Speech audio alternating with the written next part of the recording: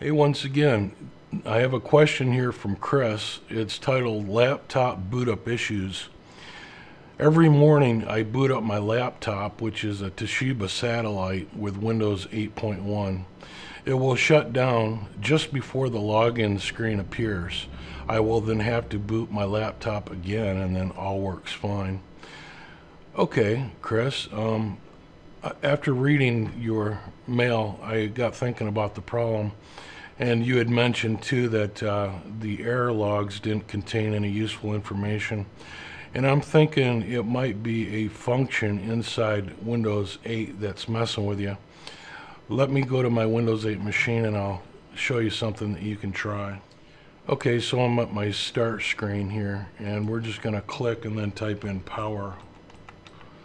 And then from the power search, I'm going to choose settings here. And then under the power settings, we're going to click this one, change what the power buttons do here. Okay, the setting that we're looking for right now is the shutdown settings, and you can see it says turn on fast startup, which is recommended, and this button will allow your machine to start up faster.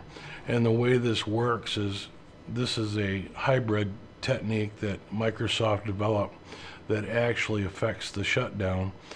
And normally the way a shutdown would work is a user session is closed, then the kernel shut down, then of course the hardware shut down after that. With this turned on, what happens is the user session is closed as normal, but the kernel session is actually put into a state of hibernation, and then the hardware shut down. And then when you turn the computer back on, you know, it doesn't take so long to boot because the kernel's already in a hibernated state, and it just brings it back. But this might be messing with you, and I've read reports of other people having problem with it. So the first thing I would try is to go ahead and uncheck this.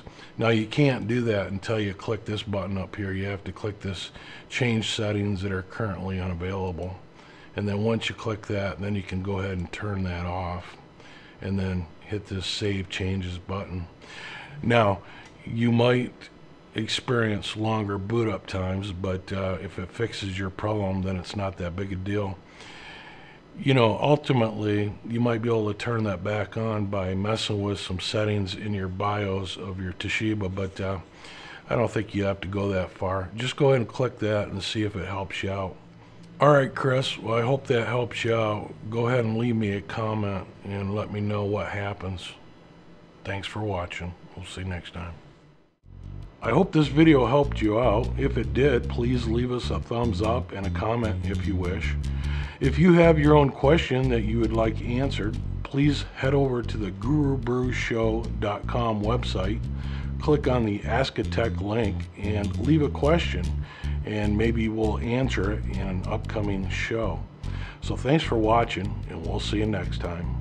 Bye for now.